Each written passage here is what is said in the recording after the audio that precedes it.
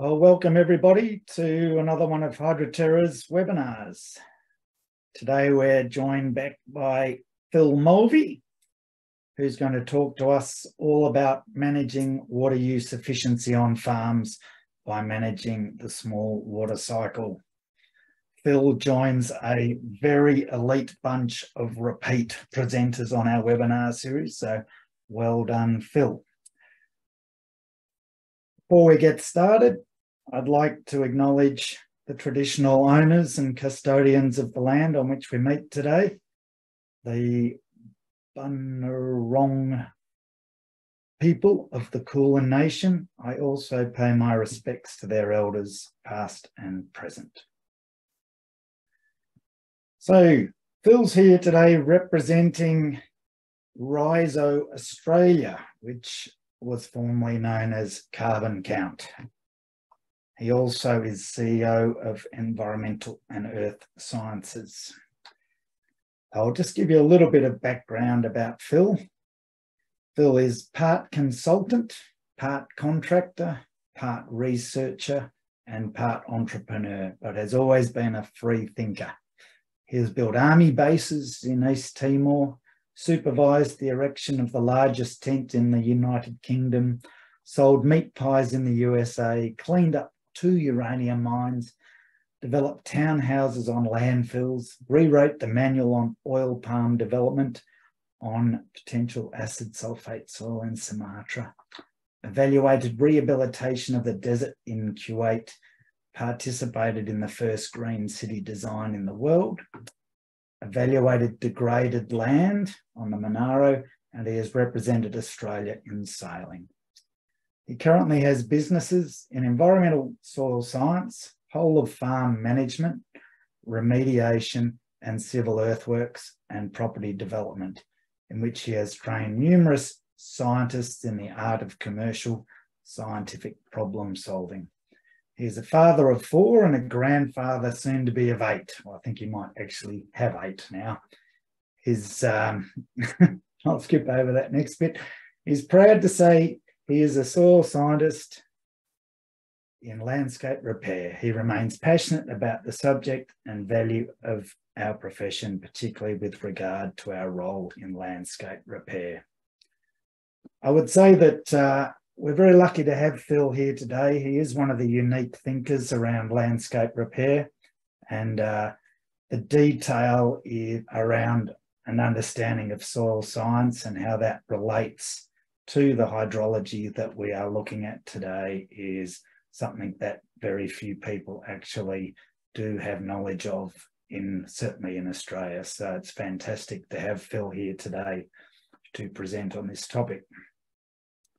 Before we charge in and let Phil get going, we love your questions, and thank you very much to all those early bird questions. We've got heaps of early bird questions for this webinar, but love to have more questions as we go, and you use the Q&A button at the top of your screen to lodge those questions.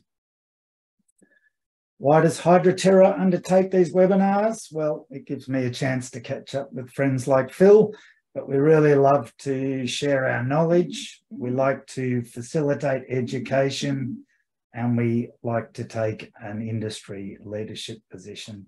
So there's something that Hydroterra is very proud of.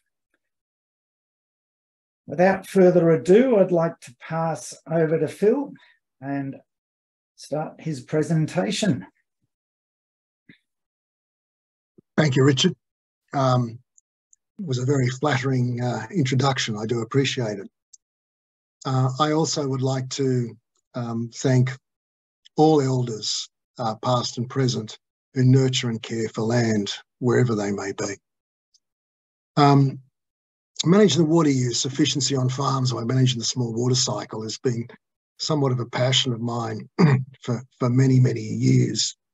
Next slide, please, Richard. And it really focuses on holding water on landscape, which is what the talk's going to be a bit about. So you can see in that talk, just that slide, just a faint mist hanging over the landscape. So we'll talk about why we've had quite a bit of it this season and why we really want to keep it. Next slide, please. My background is a Bachelor of Science agriculture. I have a master's in hydrogeology and environmental geology, and had the pleasure of working with Richard for a period of time whilst he was doing his master's on hydrogeology. I've been in consulting on land repair for my entire career, in excess of 40 years. And more recently, I published a book with my daughter called Groundbreaking Soil Security and Climate Change, which is being re-released in the second edition in September. Next slide, please, Richard. Most people think about climate change as, rise of temperature. But in actual fact, you can plot climate change starting a lot earlier.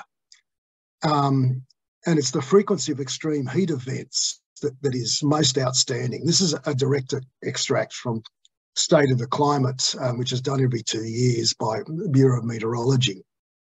So this was the 2020 release. But you can see the impact there.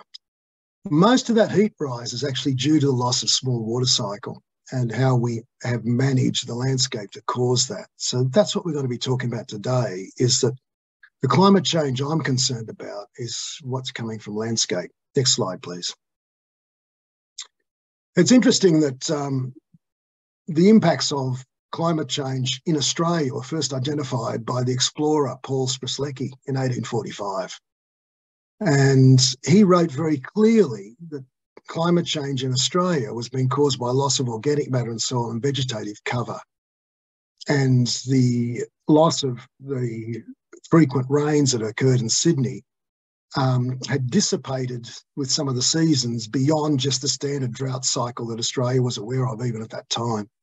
He was 50 years ahead of Arrhenius, who actually discovered and wrote about the greenhouse effect. Next slide, please. So there are actually two aspects to the climate debate. One is the heat and one is the blanket. And when Dr. Keeling, the guy who measured CO2 from Hawaii for over 50 years, was asked by President Carter back in 1978, what should government do about climate change? Keeling replied, it's way too complicated for people to understand. So just focus on greenhouse gas emissions. And that's where we've been ever since. So brief little bit of science, sensible and latent heat. Next slide, please. So this is important, particularly for the small water cycle. But you've got a situation where the incoming solar energy, what gets past the clouds, 95% of it goes to one of two heats, one being latent heat and one being sensible heat. Latent heat is change of state. So it's moving from solid to liquid or liquid to gas. So when you boil water, it never changes over 100 degrees C until the water changes. Even if you put huge amounts of energy in, whilst the water's there, it's controlling the temperature to 100 degrees C. That's latent heat. Surprising enough, it's also to do with the melting of bitumen, which I'll come back to that one later. The other heat is sensible heat. So when you heat a surface, so all the water's gone and you continue to heat the saucepan, and it's a metal saucepan, say an iron saucepan, at 550 degrees C, so it rises up to that temperature, it goes red hot. That red it's releasing is infrared. So you heat the earth during the day and it releases infrared in the evening or late afternoon evening, which bounces off the clouds and comes back.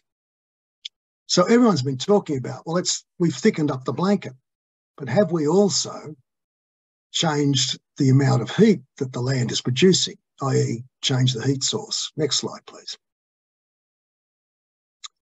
Well, we have. So here's an example, published example from Slovenia, where you see that a wet pasture meadow, which is a type of summer pasture that's used in production systems in Southern Europe, has 70 to 80% latent heat, evapotranspiration, and 5 to 10% sensible heat for the incoming solar radiation conversion.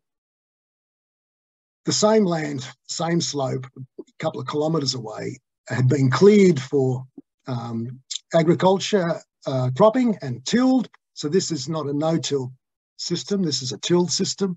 And you've actually got 60 to 70% sensible heat and only 10 to 20% evaporation. So what you're doing there now is you're effectively putting somewhere between 6 and 10 times increase of the energy being created from sensible heat. No one's looking at this. Next slide, please. So what does that do to the day? Well, what it does to the day, as you can see there, is it gets much hotter during the day, which has a big impact on what happens to the small water cycle. So you get much hotter during the day because of all that baked heat, that infrared being released up. Next slide, please. So that's Europe. Let's look at Australia. So there was an exercise undertaken down in Adelaide on the science show where they just used a temperature gun and aimed it at different things and gave it to the public to go out on a 35-degree day. They gave, I think, 10 or 12 to schools, and the schools went out and shot at various things. So there was a 35-degree-C day. The bare ground was 50 to 60. The artificial grass was 50 to 60. Don't have your kids playing on artificial grass during a hot day. Natural grass was 25. That was pretty good. Bitumen was 35 to 40. Bitumen melts at about 35. So the melting of the bitumen actually meant that the temperature didn't get as high as the bare ground. Next slide. So that's it for theory, almost. One tree, in terms of evapotranspiration, is equivalent to 10 air conditioning units, room air conditioning units. And that's just worth bearing in mind. Next slide, please. So the small water cycle, how does it fit into all this? Everyone knows the large water cycle. We got taught it in primary school, or maybe year 7 or 8 geography, where the ocean's evaporated by solar energy. Clouds form, they go onto land, they rise up as it goes onto the land, mountain range or whatever. The change in temperature with the moisture content forms rain. The rain falls onto the hills, which flows down and might go through a dam, might go into, or does go portion to groundwater, but then all comes back into the ocean. That's the large water cycle. Next slide, please. The small water cycle is somewhat different.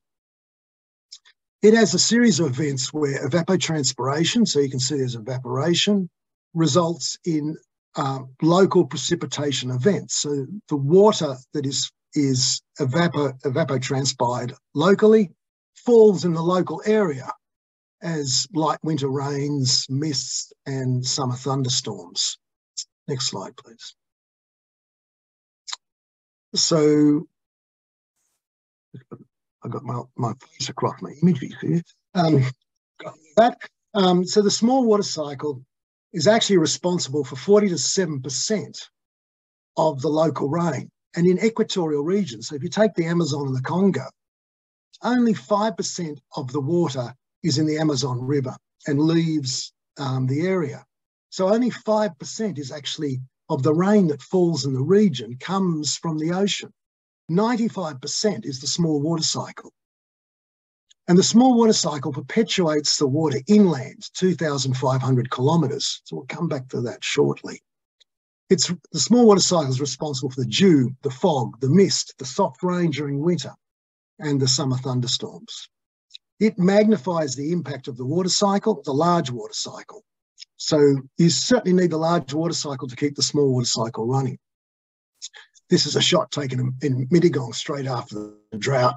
As you can see, the build-up of a summer thunderstorm at Mittagong, where you've got a lot of, you've got the Blue Mountains National Park, and that's where the thunderstorms start from and then move across into Sydney. Next slide, please. This is winter rain at Orange back in 2020, so you can see it's a very light winter rain that's falling. Next slide, please. This is an example of the impact of vegetation on the left. So you've got pastoral land on the left, and on the right, you've got cropping. And this is actually the rabbit-proof fence in southwest Western Australia. You can see the clouds are directly forming within a kilometre or so of the fence over the higher evapotranspirate lands. So this represents both summer, autumn and early winter. Surprising enough, because of the growth during spring, you actually get the clouds forming the other side of the fence during spring, which I suppose is somewhat obvious if you're dealing with evapotranspiration. Next slide, please. when you look at the steady state associated with a small water cycle, that occurs when the evaporation rate is actually less than the water stored in the landscape. So that's in a tropical environment that doesn't have a great seasonality. It's also environments where you can get a long way from the coast and have trees evapotranspirating so much water that it's even throughout the whole year. So those trees roll water inland, and that's known as the biotic pump, which was only discovered in 2007 when some climate modelers looked at the distance that water's carried inland from the coast and realised it's only about 800 kilometres, and that the small water cycle perpetuates water inland beyond that. And this mostly occurs, this steady state situation, Amazon and Congo, around the tropics. Next slide, please. So you can see it here that you've got trees going all the way inland, 2,000 kilometres. On the bottom, you've got evaporation, infiltration. On the top, you've got total precipitation, and you've got the cycles of the small water cycle just carrying it all the way inland due to the presence of massive soaking of the land with both organic matter and vegetative cover of the soil. Next slide, please. So steady state non-saturated occurs in a situation you've got mountain ranges or you've got distinct seasonality, but the dry season is so long that the evaporation exceeds precipitation, which is what occurs in temperate and semi-temperate, semi-arid and monsoonal environments. In this instance, the small water cycle is about 20 to 60, roughly 20 to 40%, with the rest being replaced from the sea. It can be as high as 60%. Next slide, please. So in this instance, you can see that as you move inland, the evaporation infiltration diminishes with distance and doesn't provide enough to keep the rainfall equivalent to what's occurring on the coast. So you're seeing that as you go inland, the small water cycle diminishes, but you also see extreme events starting to occur where you see the amplification of global climate forcing factors such as the different oceans, the temperature of the different oceans, which in the Pacific Ocean's called the El Nino-La Nina effect. And they result in extreme events happening when the small water cycle may dry up during a period associated with a drought. Next slide, please. So now we look at the non-steady state, and this is when man's involved in it, and the seasonality becomes extreme and unreliable because the vegetation is mostly eliminated and the soil organic matter is reduced. So you end up with a lot more extreme wet and dry seasons, so drought and flooding. Next slide, please. So this looks like, well, as you can see on the pictorial above, you've got mostly agricultural land. You've got a rapid diminution of evaporation and infiltration or water in the landscape as you move inland. And so at the same time, you've got the total precipitation also diminishing and extreme events increasing substantively and the small water cycle reducing substantively as you move inland. Next slide, please. So what you see is, as we move to that last one, the non-steady state, an increase in extreme events associated by the loss of the small water cycle. Next slide, please. This is just to make sure that your vision's working well. For some reason, that's come across and been shrunk. So the loss of the small water cycle increases heat. It reduces rain and it also reduces reliable rain. It massively increases runoff, and we'll explain that in more detail shortly. It increases extreme events, both floods, as we've seen recently, and heat waves. It increases the severity of bushfires. It depopulates rural regions, and it ushers in desertification. It's actually a very significant thing at continental level to lose the small water cycle. Next slide, please.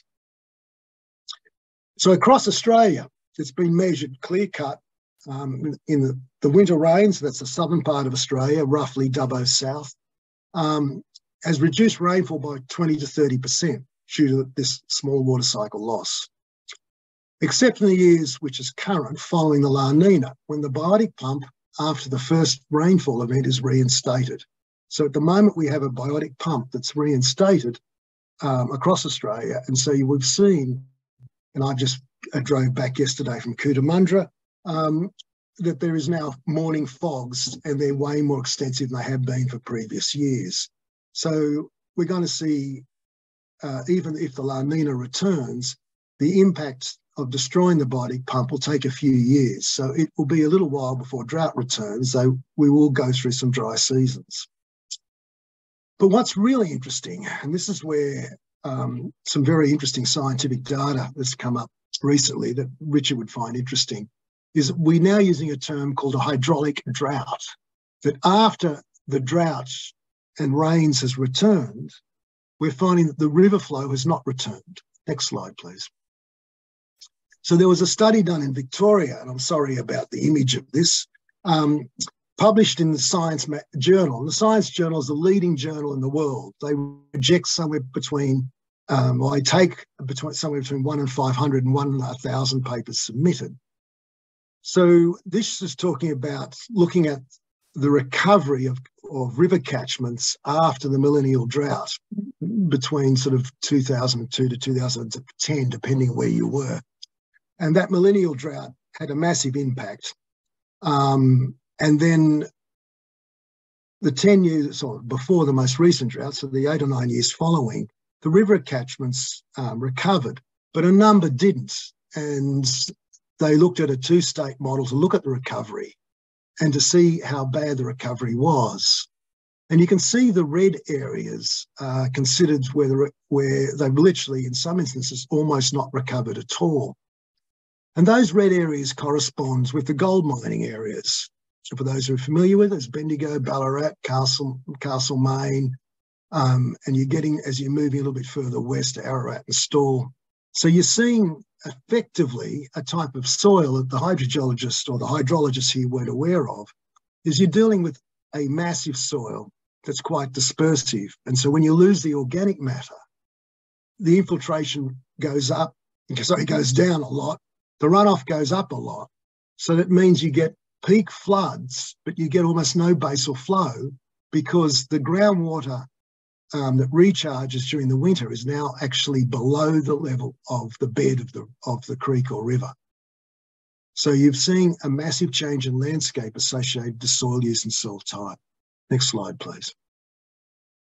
So that leads into how our floods impacted. Ugawi recorded a sudden and big flood. Interesting enough, though the rainfalls were in the 3rd to 10th highest rainfalls we're getting in the last 12 months, it produced these flood events. The flood peaks were close to the maximum we've ever recorded, and Ugawi was the maximum by far. So what you're actually seeing is a degraded landscape produces a very intense short burst flood, but doesn't have good basal flow. So tends to be short and sharp and then drop away, but doesn't have that flow that occurs throughout the winter. So you're dealing with a comparison there with a hydrated landscape with elevated soil organic matter and saturated alluvium has an entirely different response to the degraded landscape. Next slide, please. This is the Solomon Islands. I was there in February. I've been going every 2 years to this same spot to do diving for the last 20 years. In 2019, there was no evidence of sea level rise. This is a 300 to 400 millimetre sea level rise flooding the island. Next slide, please. And even Levy brothers aren't stupid enough to try and grow palm trees in plantations out in the ocean. So here you can see the impact on the palm trees of the plantation. Interesting enough, most people don't realise that the at least 50% of the elevation and sea level rise is not associated with melting with icebergs or thermal expansion due to rising temperature of water, is actually due to increased runoff of rivers as a result of pumping of groundwater for agriculture and the fact that we now have a circumstance of increased runoff leading to greater flood events. So we've just had 2, almost 3 East Coast lows with massive runoffs from Australia. So this is not to do with the thermal expansion. This is actually to do with the pulse of increased runoff from Australia moving across the Pacific. Next slide, please. So the thing to understand about hydraulic systems associated is that within Australia on a hilly landscape, you actually get the control of groundwaters, the shallow groundwater is topographically controlled, so it flows towards the rivers. But there's not much alluvium in the rivers, so you get a pretty sharp definition between fast or flowing during the winter and completely dry during the summer. So that's ephemeral systems in steep, hilly landscapes. Next slide, please. This is a system that's not being eroded or degraded or developed by man. So you're dealing with a circumstance where you've got a drought where it's below the river base, a normal dry season where it's right at the river base, a normal wet season where it's above the river base. So the difference between those two, the wet season, the dry season, means that the groundwater is recharging the river, hence the basal flow. The major recharge also occurs during the flood when the alluvium is fully recharged. Note that some roots go down beyond the alluvium into the weathered rock because that becomes important for survival of tree species during the drought. So they're down tapping the deep water. I haven't changed. That E is supposed to be a P, a Greek P, so it hasn't come out all that well. So that's just talking about porosity. So the fresh rock porosity is less than 0.01. The weathered rock is less than 0.05, and the alluvium porosity is 0.3. So that means that 30% of the pore space in alluvium could be filled by air or water. And in weathered rock, it's less than 5%, and fresh rock, it's less than 1%. So you really want to have a lot of alluvium if you want to have a lot of water available for you. Next slide, please. On a degraded landscape, what happens is that you get severe erosion due to the way we've managed our landscapes and how we've managed our river systems. So the river beds itself down somewhere between the weathered rock and the fresh rock. So you've now got a system that's the only thing that charges the alluvium is a full-on flood. The normal wet season never actually gets into the alluvium because it's sitting in the weathered rock. And the dry wet season sitting at the base of the creek has only got very little recharge available to it. And then you see the drought, which has got nothing. So the amount of water available for basal flow is now very minimal. Next slide, please. So when you get a drought, a flood that comes through, it does recharge some alluvium, but you can see if the amount of air it's recharging is very small. So the basal flow then will rapidly depend on the weathered rock at less than 5% porosity compared to the alluvium at 30%. So firstly, you've got a 6 times difference. And secondly, you've got a much smaller aerial coverage that the water's recharging. So that means the basal flow is severely impeded by the fact that you haven't saturated your alluvium. So you end up with these short, sharp floods with no basal flow and not much alluvium recharge during the flood event. Next slide. And just on that slide, notice you've got 95% runoff and only 5% infiltration because the top part of that soil has been compacted by agricultural activities, by sheep, by vehicles. So you end up with a circumstance where you've got a high runoff and a low infiltration. There's not much roughage on that surface too, as well, because it becomes self-compacting and massive. So graphically, you can see the difference between those two arrows, the small arrow going in, 5%, the arrow running across the top of the surface runoff, 95%. Next slide, please. So this is what Richard will talk about a little bit later in regards to the Learn Institute. So this is utilising some of Peter Andrews' theories, but also it goes back earlier to Yeoman, where you look to encourage water to infiltrate into the landscape more. And in this instance, by a series of weirs and recovering some of the alluvium, you've got recent alluvium starting to fill in the erosion, and you've got the paleo-alluvium now can be reflooded. So now you're looking at the circumstance where you're trying to create a situation where there's only 5% runoff and 95% infiltration. Notice the trees have been replanted at the zones of springs. So if the water table rises high at that change of slope, it will create a spring, which is happening right throughout the southern slopes at the moment, where there's a lot of springs occurring, a lot of pugged and boggy ground. So we do have to ensure that there is mechanisms to address, as there was back prior to clearing of those springs. So you can see that the combination of trees at the right landscape and the use of weirs and where to place your leaky weirs and where to place your wetlands and recovered wetlands increases the water in your landscape, as well as the evapotranspiration. Next slide, please. So what we're trying to do now is move to the green line away from the orange line that we have been on. Next slide, please. So what causes the loss of the small water cycle? Upfront, loss of soil organic matter, then loss of vegetative cover is what causes the water tables to drop and the erosion to appear. Increased sulfate dust, and sulfate dust stops water droplets forming to bigger droplets so they can fall as rain. It also results in keeping the boundary layer, that is the cloud layer, up much higher.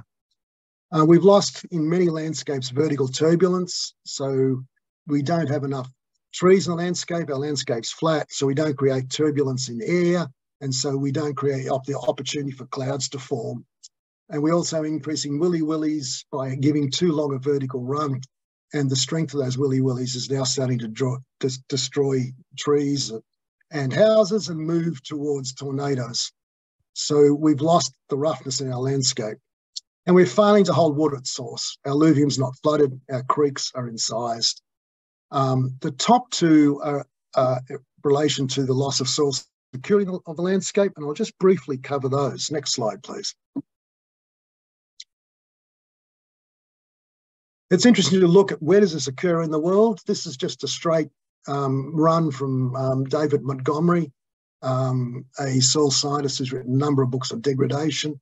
So you can see here the amount of land impacted by agriculture as you move from 1700, 1800, 1900 to 2000. So you can see that we are substantively changing across the world the source of the heat as well as the blanket. Next slide, please. So this is a tillage landscape. You can see the willy-willies in the background. This is in Griffith in 2019. Next slide, please. And this is grazed country. Many people consider this, reasonable coverage, but you can see this is about 70% bare ground. It's highly compacted, doesn't have much roughage on it. The rain won't infiltrate. It will run off quite quickly. Next slide, please. So are we able to fix? And we are. And here's some of the things that are resulted with fixing it. So we do have to keep ground covered. I'd go 100% cover 100% of the time. Let's start with 90%. We have to avoid monoculture, and we need to build organic matter. We have to hold water at source, which is, flood the alluvium and look at inflow on the slopes. And we have to have eco corridors to increase air turbulence to bring more rain. We have to move from yield to profit as a measure for farmers rather than just focusing on what their agricultural yield is. And we should be using systems measure of success to define our success, which is things like increased children at the local public school, reduced suicide rates. We need sophisticated rotation systems of pest and weed management, nutrient supply, and the other is a particular agricultural problem, which is address the phosphate issue. Next slide, please. So water use efficiency. Water use efficiency in land is directly related to managing carbon. So we started these trials, and a colleague of mine, Peter McInerney, started them in 2005, 2007, when the focus then was on water use efficiency, not directly on carbon. But what we did do is set about to increase carbon in the soil by a rotational system. Ardlethan at that point in time was not considered a permanent cropping zone, but opportunistically cropping. So you can see that by increasing the water use efficiency on that first column's 0 to 5 years, the second column's 5 to 10, and the third column's 10 to 15. So over about a 12-year period, we were able to increase the water use efficiency from 65 to 95%, and by increasing the carbon. The crop inputs did greatly go down because we did have to increase nitrogen to actually increase the carbon that was stored, but we were fairly careful about how we handled that nitrogen increase. So you can see the profitability has just gone up hugely at the same time as the farm income in green at the top's gone up as well. Next slide, please. Once you get to the more wetter areas at 600 mils, such as Culcairn, it wasn't so such a radical increase, but we did get the increase as we improved the water use efficiency from 65% to 95% over that time period. We also lifted the return to the farmers significantly, but not by the same amount. So water use efficiency has a lot to do with improved profitability of farm, and water use efficiency is directly related to the amount of carbon you've got in your soil. Next slide, please. So that's why we're excited about soil carbon. Next slide. The primary reason, there's some interesting differences between Google Slides and PowerPoint coming out here. My apologies. So the primary reason is associated that we increase soil carbon to increase water use efficiency, which increases profit. But the secondary reason is to consider carbon as a long-term crop. Next slide. And carbon as a long-term crop increases the plant available water. That's to say, that's the water between the permanent wilting point and field capacity. It doesn't actually increase the water content in the soil overall. It actually increases what's available and what a plant can get to, as opposed to the total water. It also increases the infiltration rate significantly, which is what we've just discussed earlier in regard to the issues associated with floods.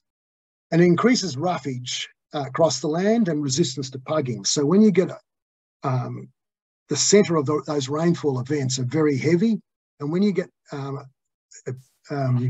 really heavy rate of rainfall, it exceeds the infiltration rate of what the soil can cope with. So if you get 10 or 20 minutes of heavy rainfall and you end up with runoff, but if the runoff is held by some roughage and things that cause puddles, then the soil's got a chance to catch up. So by having some roughage across your land, you increase the infiltration associated with it. You can put roughage in, and that's the concept behind Yeoman's plough system, or you can do it through your nature of your agriculture. Next slide, please. So there's the benefits of having increased carbon on terms of your water use and its infiltration. But some of the other benefits are less hot spells and, surprisingly enough, less frost by having more carbon in your system. Next slide, please. We've covered this in a previous presentation, but I'm just going to do the first 2 slides of this, but I'll make sure the rest of the slides are available for those who want to revisit it later in the PDF of the slides. I think Richard does that, but certainly the recording. So soil carbon is made up of dead living matter and its breakdown products, and it exists of several overlapping time-dependent pools. So just briefly, next slide. These 3 pools have a huge impact on what happens with time in agriculture. So you've got the labile pool, the intermediate or semi-permanent pool, and the intractable pool. And mineralisation is the breakdown of the carbon rapidly by microbes, particularly bacteria, by the use of the plant. And humification is fungi and microbes working together to convert the dead matter to slightly longer term soil organic matter. So you want about 5% humification and about 95% mineralisation for a successful soil system that lays down carbon. If you increase your humification, you move to putrefaction, which is the process associated with boggy ground and swamps and peat and development of that environment. So there is a fine balance. Next slide, please.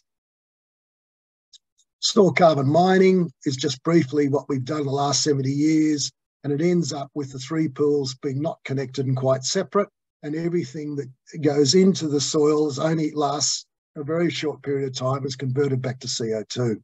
Next slide, please. Soil carbon sequestration is a process whereby you return that and start to overlap the pools, reduce the dominance of the labile pool, and as I just indicated, have about 5% humification. And to do that, you need to have fungi exceeding bacteria, where the other system, bacteria exceed fungi. Down the bottom is the way to go about doing that, which is not dissimilar to what we talked about in restoring the small water cycle. Next slide, please. To understand soil carbon sequestration, you need to look at what are the system constraints, the system controls, and the management controls. Next slide, please. So the system constraints are directly related to rainfall again, or irrigation, because the amount of water you've got for it decides the rate of carbon sequestration. It's the charge in the soil that decides the maximum. I've assumed in that the management, the practices you're doing, optimises the rate, or the available rate by the rain that's there. Next slide, please. Just before you do, just run that CEC comment again. Oh, sorry. Yes, thanks for picking me up on acronyms, Richard. So cationic exchange capacity is the charge in the soil. I did rush through the little bit, but if you want the labile carbon to stick instead of being washed away or eaten by bacteria, then it needs to stick to mineral matter. So the higher the charge in the mineral matter, the more it can stick. And therefore, once you've got the labile carbon stuck to it, the labile carbon can then use divalent cations, calcium and magnesium, to pull into the soil organic matter, the material that's just breaking down, and to hold it onto the mineral matter as well. And then you get a thing called glomalin, which is released by the fungi, which cements the whole lot together to form aggregates. Can those aggregates then bind more carbon to them? Do you move away from... Well, what the aggregates, you get mini aggregates, then you get macro aggregates. And macro aggregates is what mini aggregates are less than a couple of mil. Macro aggregates are in the range of 20 to 30 mil, and that creates macro pores that allows rapid infiltration. Or mesopores, really, not really macro pores, but mesopores. We better move on. Yep. Thanks for that. System controls, as we're just talking about, is how you can improve the system to improve effective rain. We've talked all through that. How to increase CEC is actually, you can increase CEC by biochar. You can have pattern burning for the landscape, which is what the traditional owners used to do, where they would burn depending on the landscape. So up north, it was once to every 3 years. Down in Tasmania, it was once every 50 years. But mostly through Western New South Wales, the desert region and Western Australia, it's on a cycle every 5 to 8 years. That 5 to 8 years actually corresponds with the breakdown of the char from the grass by the fungi. But for a short period of time, the char gets charged by the fungi and becomes a charged surface, which can hold the labile and intermediate carbon to it. So once again, that assumes your management optimizes the rates. That's your systems control. Management controls, the next slide, please, Richard. So management controls is about the management practices you do to meet the systems, the systems optimization. So you've got to have the right pH. If you're going to sequester carbon, you need nitrogen and phosphate and sulfur. So you can have the right ratio available. And you can do that by legumes, but not legumes alone. You might have to top it up with manures. There's various things you can do if you don't want to use industrial fertilizers, which are salts of acids. Fungi must exceed bacteria. You must maximize mesoporosity and minimize macroporosity. And macroporosity is great big cracks that go down in the soil. And if you're going to maximize infiltration, you need to avoid bare ground and compaction. So you can see the organic matter and water in landscape and holding water in landscape are intimately tied. And then organic matter and vegetation is intimately tied with the small water cycle. Next slide, please. This is a C to N ratio. It's more applicable to agricultural systems. It's just saying to increase fungi, you need to get a C to N ratio greater than 30. And a lot of our grass monocultural systems don't do that. Next slide, please. This is a very interesting example on soil carbon from a very progressive farmer who's operating irrigation areas. The farmer actually thought that top yellow area would have the highest carbon. It's got irrigation that puts on 30% more water than the rainfall. And it has a circumstance whereby he thought because it's his most profitable irrigated system, that it would have the highest carbon. In actual fact, he's mining carbon there. He's probably only got a few years left of that high productivity. And if you look across to the area to the right at the same level up north with the road running through it, you see another irrigation pivot that's got a lot of red. And it was interesting that the one on the left, the large high productive one, is high productive because it contains just two grasses, rye and clover. And rye and clover don't produce any coarse material for the fungi. The one on the right's got fescue in it, and it produces coarse material for the fungi. So you can see that the organic matter hasn't been depleted to the same degree. And the fescue was invasive, so it wasn't actually sown. So that's why it has that particular pattern. So the grasses do control the organic matter sequestration because they control the soil biome, which in this instance is stimulating the fungi. Next slide, please. This is another example of the small water cycle in its minutiae. This is actually a paddock, so you can see that grey bit at the top of the telegraph pole is actually in the middle ground, is a paddock that was recently, 3 days earlier, cut for cane, and the trash dropped. To the trash, he added a accelerant for breakdown. And so 3 days later in the morning, it's both hotter and moister than the surrounding land, and it's actually got a fog that sat over the land to about 1.5 metres. So quite interesting. There's a slight fog around the rest of the landscape, but that particular paddock had a very intense fog associated with the warmer, wetter soil as a result of his activity there. Next slide, please. So in summary, improving the water use on farm. Two things. Need to use the rain more efficiently, the water that's provided more efficiently, both in irrigation and rain, and you need to get more rain. Next slide, please. Yeah. So in summary, using water more efficiently. You hold water at source. You promote infiltration over runoff. So you do that with organic matter. You promote roughage. You have 100% cover 100% of the time. So plant selection, rotation systems, one for the soil, i.e. by putting fescue in or C4 grasses or grasses that have a lot of coarse dry matter, you're actually feeding the fungi, which helps feed your whole system. Cell grazing also results in a system of 100% cover 100% of the time, and it's improved opportunity for carbon sequestration, which we didn't talk a lot about. Use plants to optimize deep microporosity and mesoporosity and create the right soil biome, C to N ratio. So plant selection, rotational system, one for the soil biome and soil grazing. So those do the same two activities you need to be achieved. Recharge the alluvium and flatten the stream basal flow and flood peaks. So you want leaky weirs, wetlands and erosion management, which we didn't greatly talk about. And the detail of the leaky weirs and wetlands I'll leave to Richard to talk about. And to create more rain and return that small water cycle, we need to increase the latent heat. So once again, 100% cover 100% of the time.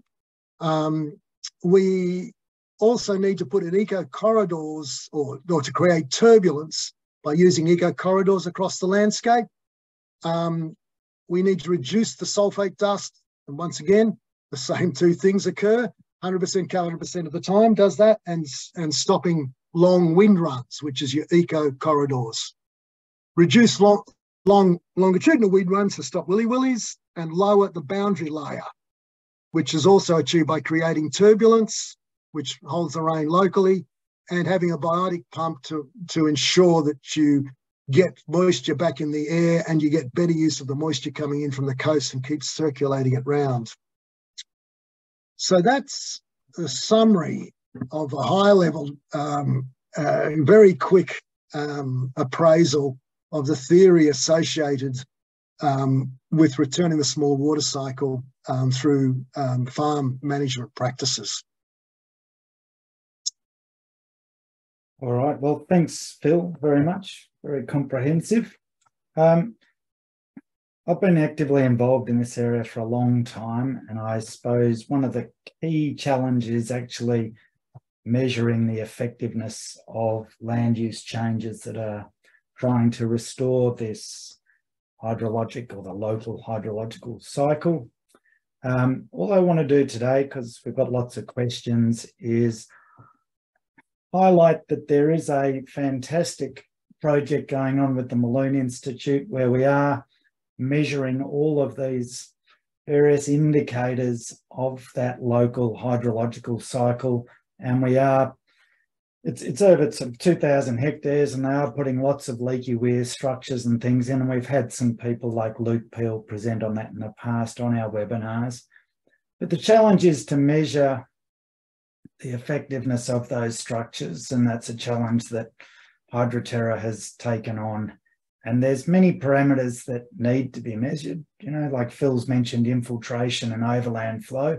It's not easy to measure overland flow. You think about the structures you need to put in place and just the cost of doing that sort of thing. Vegetation cover, we can do that with satellite imagery, and that's getting very good. On this project, it's a partnership with a company called Cybo Labs, and they can give all sorts of indicators of pasture, biomass, even split between pasture and woody vegetation. The microbiology and fungi side of things, that's hard to do. There are things like metabologenetic or genics, I should say, and things like that. And on this site, we haven't really delved into that in detail, but it's certainly an area that requires more investigation. Recharge, we're putting a lot of effort into measuring that up in this site, and we're looking at soil moisture and groundwater dynamics. Stream flow characteristics, we've got gauging stations, and we're measuring or interpreting base flow and storm hydrographs. Stream storage, so, you know, sort of resetting the, I guess, discharge point of your local catchment by holding water back in the catchment is a very important boundary condition for how much water is stored in your catchment. So measuring stream water levels, the amount of water actually stored behind these leaky weir structures, that side of things is important. The measure of plant available water is an incredibly important indicator, and just for everyone's knowledge, DPI New South Wales actually produces forecasts of plant available water for the whole of the state. I was pretty impressed that they do that. They use a model to produce that, and that's based on climate change forecasts and that sort of thing. I think that's an incredibly important indicator for this side of things. Phil's other heading, you know, create more rain. Well, how do we prove we're getting more rain? Obviously, we can measure it directly, but also indirect things like the greenness comparative to other areas. of the vegetation, and the vegetation cover itself that's being retained are some of those. The reason I wanted to spend a little bit of time on this is there's been about $4 million of federal funding that's gone into developing this site, and we are producing some pretty good data sets. The next challenge for us all is to use those data sets to undertake modelling and also some just further data analytics to be able to extrapolate that data into interpreting the effectiveness of these changes. And it's a big job, but we're looking, or Malone Institute's looking at a very collaborative way of using that sort of data into the future. So please feel free to send me an email if you're interested in getting involved in that collaboration. Richard, just before you move on, if you just go back one point, I didn't put up a slide on rainfall size versus density graphs, and they're a key indicator of the small water cycle themselves. And unfortunately, that's only measured by laser, and it's quite expensive. But I look forward to, not too sure if you're measuring it, the raindrop size and raindrop intensity of storm events. No, not yet. Okay. So we see this as a long-term monitoring site, and it's actually a fantastic opportunity for Australia because it's got this accreditation as a demonstration site. So it's only one of 5 organisations globally to have been selected by the United Nations Solutions Network as a demonstrator of regenerative agricultural land management practices.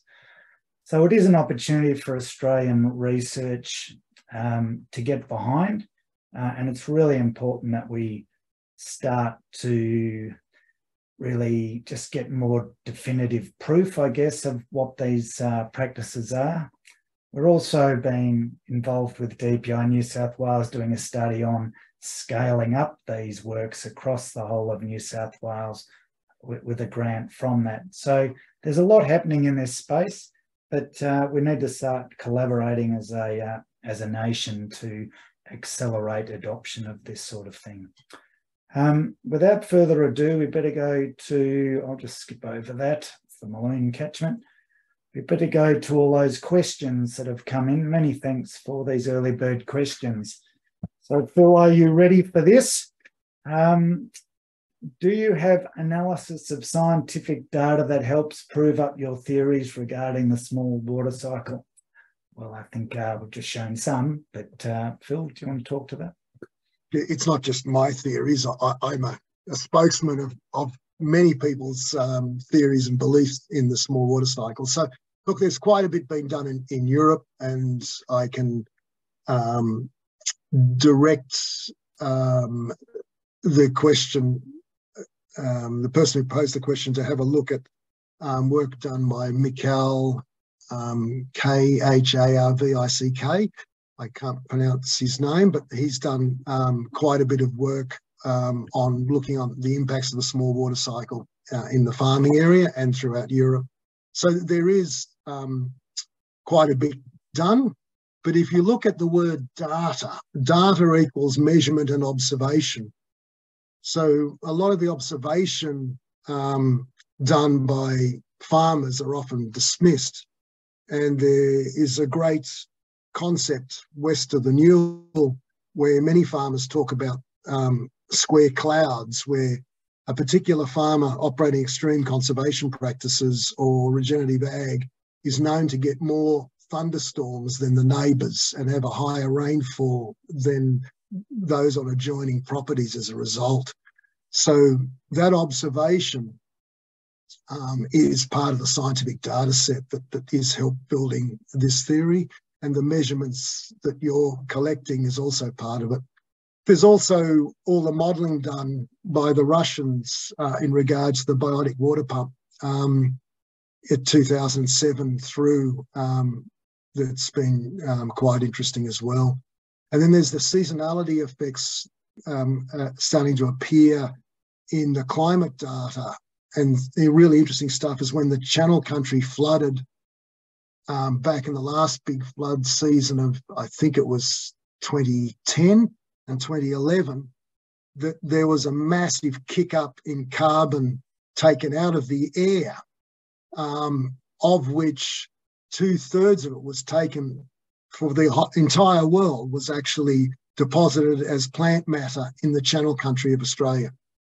So that impact of sequestration and the following year, couple of years results worldwide is quite apparent when you look at some of that data collection, that the large regional cycles and the small water cycle impacts and that the build-up of vegetation is quite significant. One could argue that the East Coast lows we've had that have been repeating are only stuck and repeating themselves because of the bionic pump, but we're not quite advanced enough to be able to work out, is that a seasonal, is that a push effect from the Pacific Ocean, or is that a pull effect from the land and the bionic pump of Australia?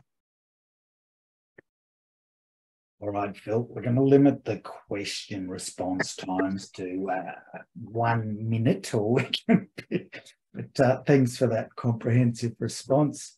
Also, just the CRC for catchment hydrology, which still has records that can be accessed, had a whole lot of data about small water cycle, particularly associated with forested catchments. There's some really good data there too. Question number 2, have you had any success using recycled organic products, compost, mulches, etc., to restore degraded, drought-affected lands? In regard to degraded land, definitely. But I mean, it's what got me in the field in the first place was fixing tailings dams and waste rock dumps using composted paper and cardboard and timber that came into the mine in the desert area.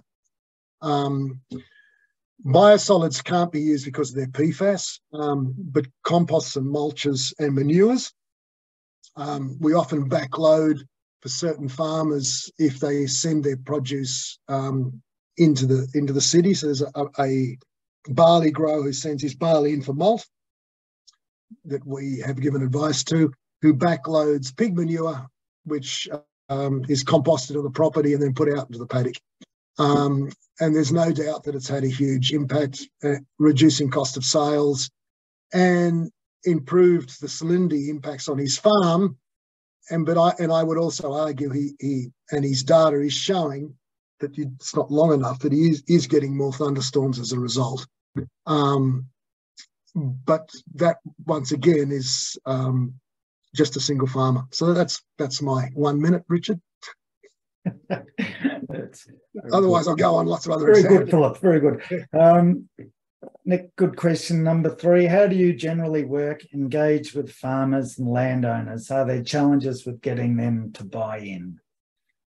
Well, surprising enough, there's a yes or no to that, and it's not going to be done in 1 minute.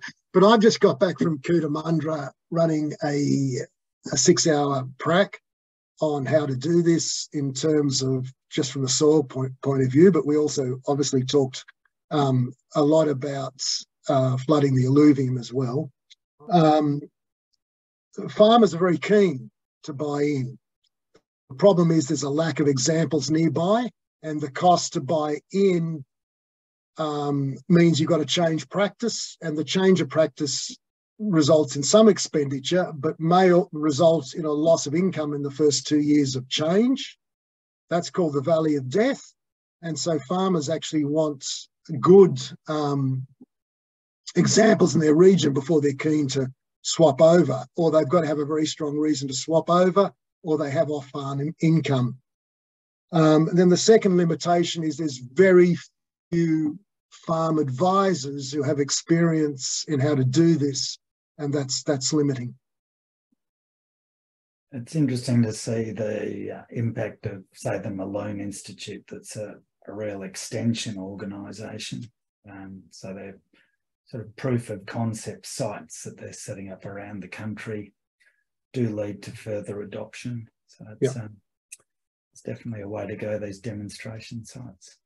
All right, next question. Phil, we're over time. Are you happy to keep going for another 20 minutes? Yeah. Do we have any audience, Richard? Because you and I can end up talking to each other without an audience. Yes, we still have 50 people left, Phil. All right. How does biochar help with the small water cycle? Well, I discussed that earlier, as you'd seen, is that biochar is, as in any charged compound in a low charge environment, and most of our arid lands are on low charge, is a quite useful supplement for building up organic matter in the soil. There's lots of other supplements, of course. You can use zeolites. You can also do a system of cyclic, and when in cyclic, it's got to be somewhere between 5 and 10 years burning of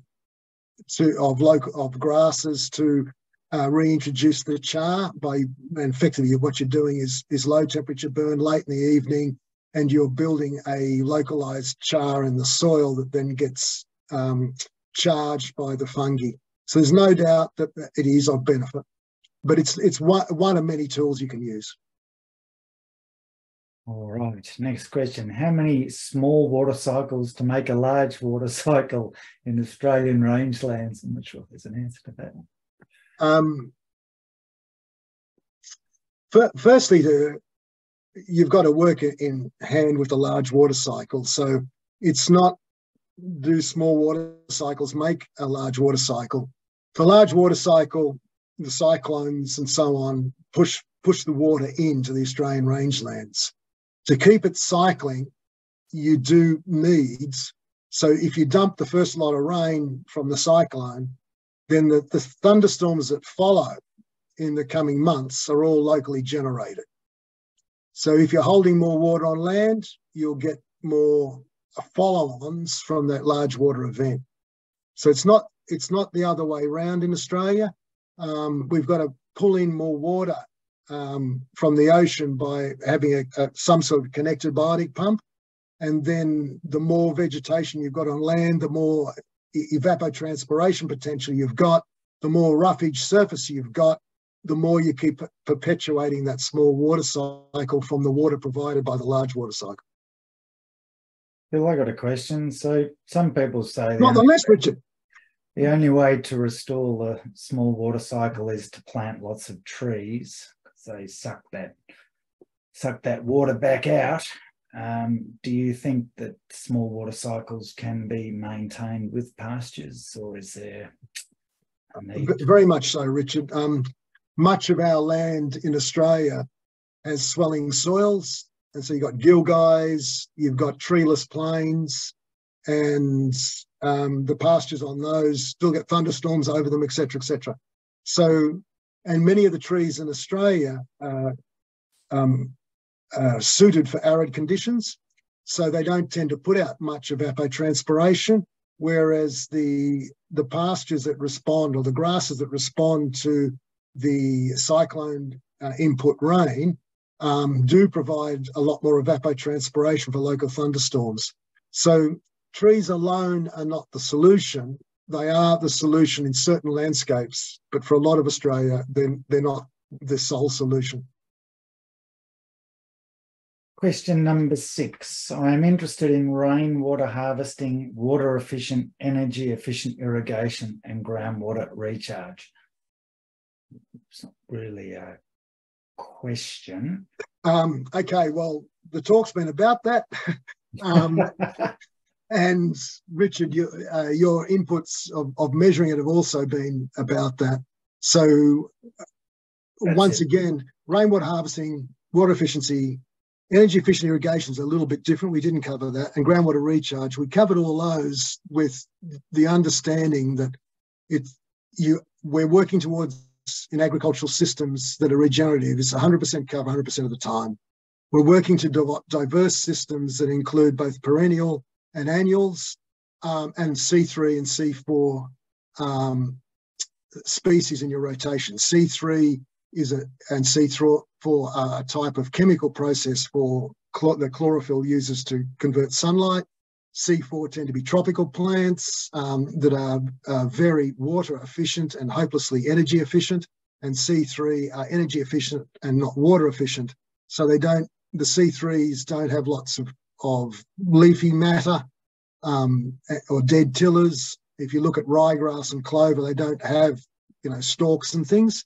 Whereas if you look at, say, kangaroo grass or sugarcane, it has lots of stalks and lots of dead matter.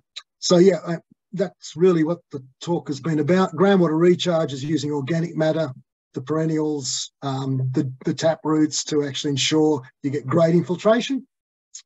So yeah. All right, so question 7's related to that. I would like to discuss about linking groundwater related, I think it's meant to be topics, not tropics, to this subject area. I'd say that that's a big part of what the Malone Institute's investigating, those the interactions between the shallow groundwater systems and how they can be recharged from adjacent streams, particularly out into those alluvial floodplains. I don't know if you want to add to that, Phil. Look, both you and I have masters in groundwater, so it's an area that's dear to our heart, is groundwater recharge. And there's lots of ways we can enhance it, but effectively using nature is the most efficient way to approach it. So what you're doing at the Malone Institute is, not dissimilar to the type of systems that we are encouraging farmers to get involved in. So groundwater recharge is very, very important for Australia. We don't want to be over-harvesting groundwater, and all the state governments have departments that carefully look at that, though there are a number of aquifers that are in non-sustainable mode. And the moment that's in the process of endeavour to be corrected. So recharge is essential for us. Number 8, I'm working on local town planning reform, Western Australian Council, vegetative cover key. And then it's got SWC is MIA in consideration. So I think MIA, I suspect, is missing in action. Oh, okay. Maybe not. Look, vegetative cover is key. We don't disagree. But vegetative cover in a productive landscape system and in a town. So at the moment, developers are, because the cost of building, just removing all trees. And then they replant afterwards. So even in the urban environment, having areas of dense tree cover is essential for a whole variety of things, for birds, for fungi, but also for the temperature associated in those urban environments. So urban heat effect is a whole other discussion, and I think we need, for the sake of brevity, to leave that one alone at the moment, Richard. All right. Next question, number 9. Is there easy links or graphs to information which can be shared with farmers to explain why or how it works? Well, I suppose firstly there's these webinars which are saved and accessible through our website. So any of the graphs and things that are included in Phil's webinar today can be sourced there. Phil, did you want to add to that? Yeah, look, part of the reason that I wrote the book 2 years ago was to provide some of the science behind it. It is written for people with about a year 10 science level, so there are quite a bit of science concepts discussed in it. It doesn't include that latest lot of graphics we put up, Richard, just then on the erosion and alluvium flooding, but it does present a lot more than what I've presented in today's talk. In terms of other information, your various state departments of agriculture and groundwater have information bulletins as well for the local state and local areas.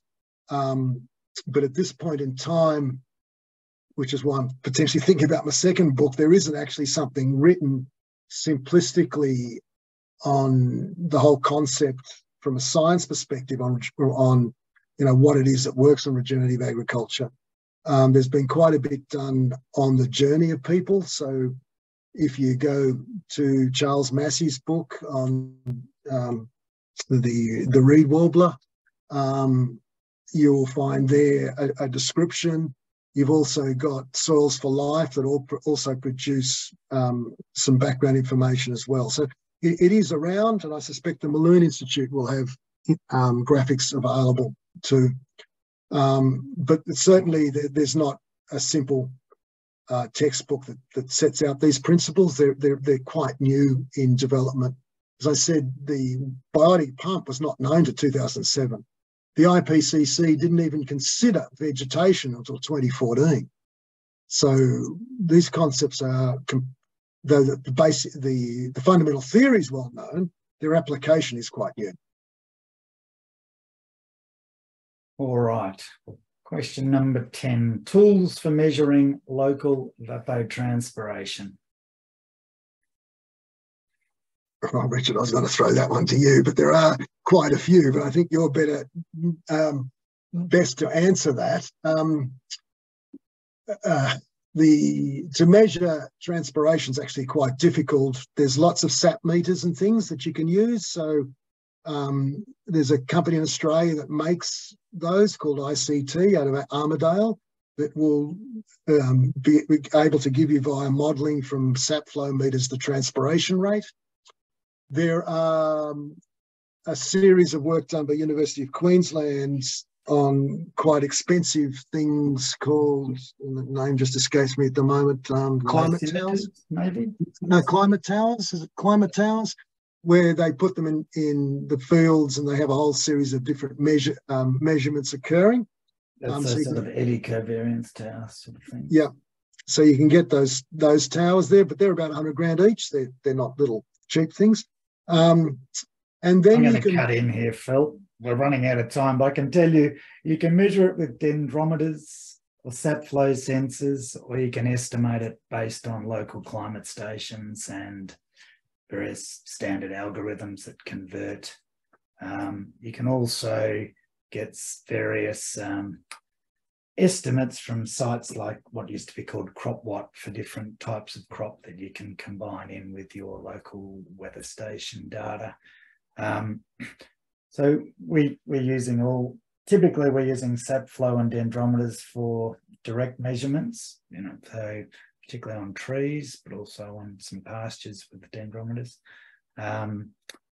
So plenty of different ways to do it. Also, the Bureau provides you just with forecasts of ET as well. Sorry, Phil, but we're running a bit short for time. Question 11. Who are the top 3 leading soil CDR MRV solutions today and why? And who would you name as the top 3 most progressive nations? Well, there you go. That's one for you. Yeah, look, it's carbon dioxide removal, measurement verification. I've forgotten what the R stands for, but so what you're talking about, so they're talking about soil carbon sequestration here. What's the top 3 leading solutions? Well, they vary from whether you're pastoral, tropical, pastoral, temperate, or wet, southern wet pastoral to cropping. So it varies considerably. The Australian federal government's listed 13 practices. Many of those 13 don't work alone. So you've got to actually do a number together. So I wouldn't hazard a guess for a particular area to say what are the 3 leading ones. But at the moment, with the registrations that occur, the leading ones en masse, not necessarily for any particular area, is multi-species pasture, change in fertiliser regime, and mob grazing are the main ones that are being utilised in the registrations for soil carbon projects. The top 3 progressive nations by far is Australia, is well out in front. In terms of the rest of the world, the US and Europe are heavily involved in modelling and not so much measurement, though Europe may well go down that pathway.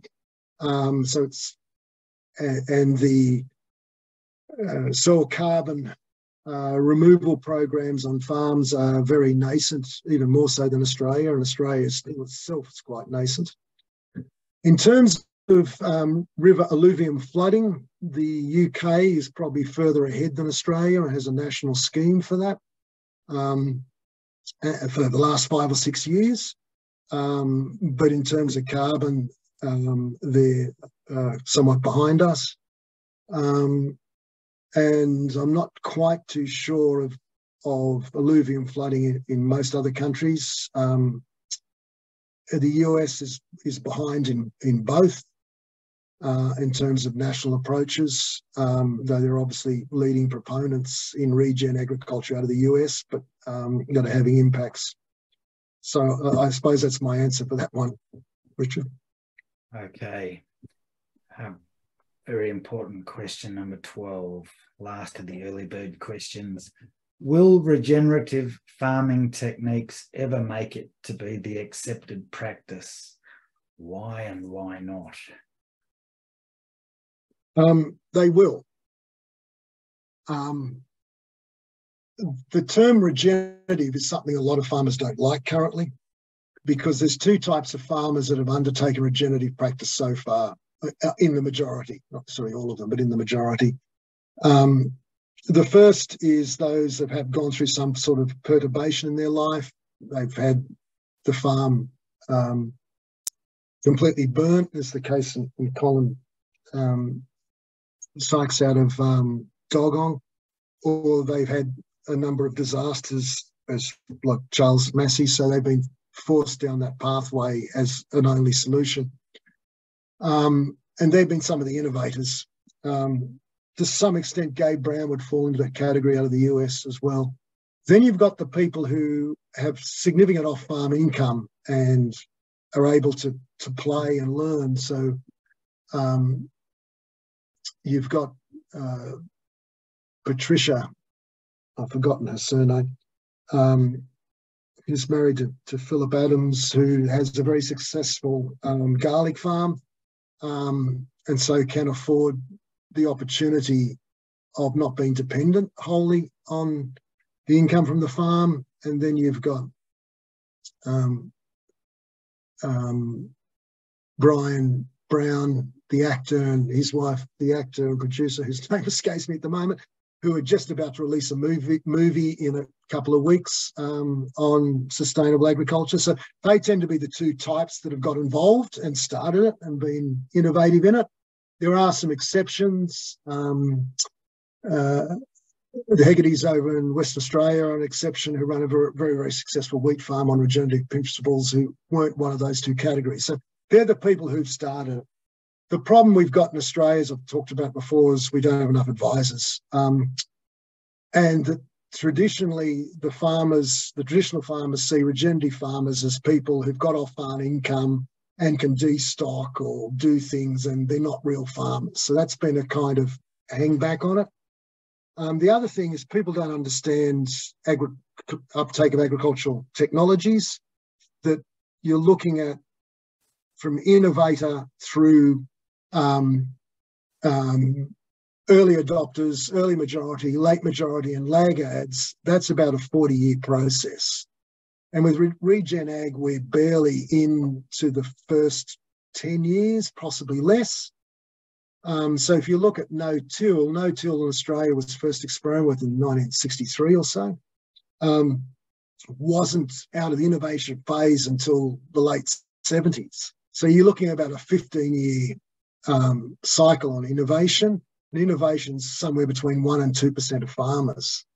So I think we're asking a lot of Regen Ag to have widespread adoption, given what the limitations of how farmers uptake technologies, which is to wait till someone's in the district, to wait till it's fully studied by the state departments and fully disseminated to the industry. It takes quite a bit of time.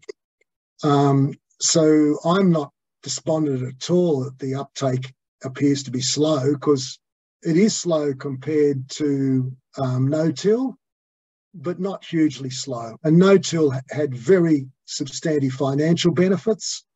And it took to have the majority of farmers, say 90% involved in no-till that cropped, didn't actually occur till literally 2010 from a 1963 start. So on that basis, I'm comfortable regenerative practice will be uptaken because it's financially better to do so, and it's more sustainable for the farm. And farmers are seeing that they've lost fairy rings and mushrooms, and they've lost the small birds. So they know that they're causing impact on the landscape, and they're not horribly keen about it. But how do you make the change? How do you become green and stay in the black is what this is about. So yeah, I'm not despondent at all that there doesn't appear to be a fast uptake. I think that the uptake we're getting is about on par with normal agricultural uptake. It's interesting to see the demand that the Malone Institute's getting through their consultancy for taking on some of these land use practices. Like, demand is actually increasing substantially. Like, there's a lot of demand. So that's one of the advisory groups you can reach out to if you're on the call and you're looking for some advice. That's why they exist. All right, Phil, I think we've got 11 questions left in the Q&A. What we might have to do is just commit to the audience that we're going to send out some emails to answer your further questions there. How many are still online, Richard? 30 people. Well, it's now 2 o'clock. Do you want to have a quick go at a few of them? And if we lose 30 people, then we'll respond. Here we go. Jeanette Conti, I hope that's how you pronounce it. Is there any evidence of the degree of revegetation that would be needed in agricultural areas to restore the small water cycle? I'm in Western Australia. Okay. The West Australian Department of Ag is very keen to adopt in programs looking to restore the small water cycle on a regional basis, and they have started to investigate which programs and which farms and which areas to do it on. So I know there is starting to be a lot of work done there. The short answer to the question is no, Richard. There is not a lot of knowledge about how much is needed across a region. Even Malone Institute still looking at what is a small river catchment to understand how many farmers do you have to get engaged. Is it all of it? Is it 5%? Is it 20% to have an impact? We don't know yet. It would be a good thing to work out, wouldn't it? Yeah. That's a really important number. That's one thing to take home, is that the actual actions on the ground are all very doable. The sort of direction on where to do and how much to do is where places like the Malone Institute have a real important role to play. But also, I would have thought other advisory bodies, just your catchment management authorities, etc. Well, Landcare itself has a big role as well going forward, I think. And New South Wales Landcare are looking into this at the moment. So watch this space, I guess. Next question, is it possible to restore the degradation?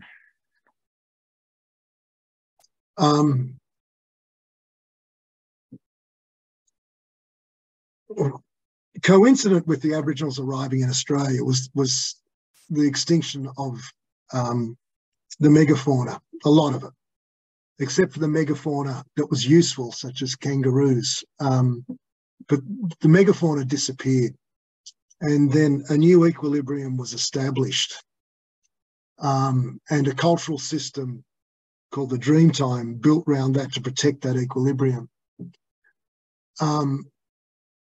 We can't fully recover back to the base that we were at, and we will, within our system, create and as a community accept what a new plateau or equilibrium will be. So I'm hopeful that as Australian community that we won't continue on this pathway of potential widespread landscape destruction, desertification, and we will create practices in LAW as opposed to LORE that results in community adoption of principles that protect the land. All right, next question. This is anonymous attendee. You mentioned earlier that people aren't looking at the small water cycle. Why is that? That's a very good question. Look, Richard, when you and I did hydrogeology, we were taught only a little bit about the small water cycle, and that's in a master's degree. So the concept of the small water cycle was only starting to get in scientific literature associated with hydrogeology and water professional managers from about the early to mid 2000s, to 2010. So to get it out into the general public is going to take a bit more, and there's a number of people in Australia beyond myself and yourself, Richard, who are communicating this importance, as there are around the world. But it is something that has been known about, but its huge importance largely not realised. I'd also say it's a difficult thing to measure. So often, if you can't measure it, you can't manage it. So it hasn't been front and centre versus, say, what the Bureau of Meteorology can provide us in the broader sort of rainfall patterns and that sort of thing. So there might be an element of that there too. Well, I think part of the realisation also is that as computer scale has improved, the capacity to model some of these systems has improved, and it's only once modelling systems analysis and flux rates, flux modelling got very popular, that they actually started to realise the small water cycle and the biotic pump, that the two connected together are actually a huge influence. And that's only really very, very recent.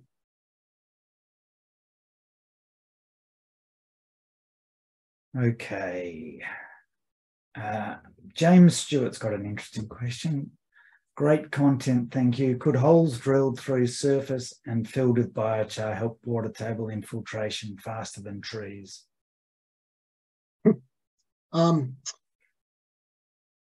Yes. We have put something in very similar at Nelson Bay to that, which is injecting stormwater to groundwater. So you're dealing with, and we've proposed something in Kuwait quite similar, but also using trees to manage the small water cycle in Kuwait and restore the climate back 2,000 years ago. But yes, injection schemes are very beneficial.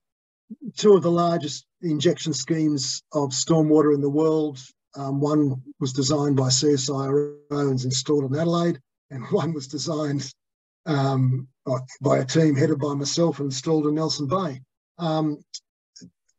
At the moment, most of it's passive, and these two systems are passive as well, but they're direct injection using polishing mechanisms. We didn't use biochar. We used a variety of polishing systems at the front end, but we could have easily used biochar. And CSIRO used a wetland at the front end, then with a gallery recharge system. So those are available for large space systems associated with cities where you can afford the infrastructure needed. Rural ones will still highly depend on recharge through wetlands or through weirs and river-based flooding of alluvium. All right. Next question. Marcus Buchanan. Is the biggest system constraints humans?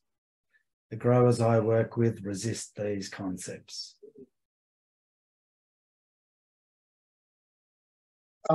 That's because we're at the point of early adopters, or innovators. We haven't got to early adopters. So the bottom line is, yes, it's human behaviour. And that's why I went back to the adoption of technology by agriculture at its normal rate. It's also what I call the valley of death, is to cross that. The farmers got to be comfortable that they have the reserves for the loss of income that may occur during the change that happens. And they can afford the infrastructure to make the change. So that there is resistance. We could get and should get from the government some tax relief or funding help that encourages the change to happen, because it's for the benefit of all of Australia, not just the farmer. So yes, and then there's human nature. It's like two young kids going to the toilet and pissing up the wall to see who can piss up the highest. The girls don't do this, of course, but us boys are animals when it comes to behaviour. Thanks for this analogy. That's magnificent.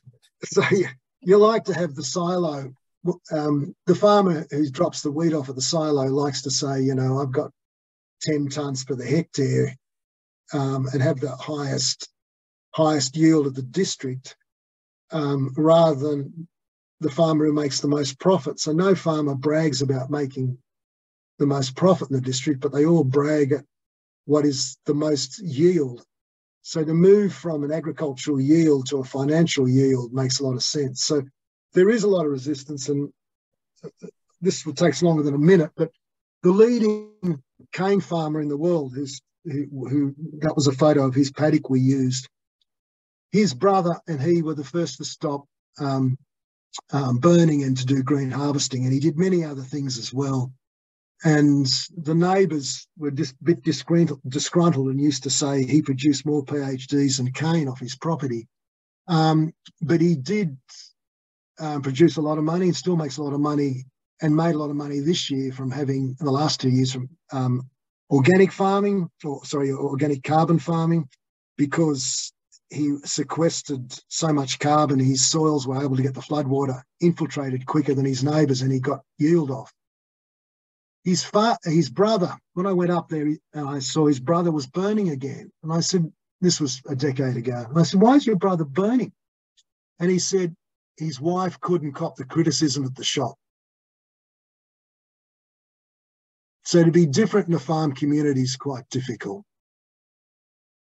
If you're the innovator, you cop a lot of flack. And at this stage, we've not moved past the innovators. There's not enough innovators. There's lots of districts with no innovators in them yet on regen. So yes, it is very difficult at the moment if you're an innovator. And so you've got to be exceptionally thick-skinned to survive.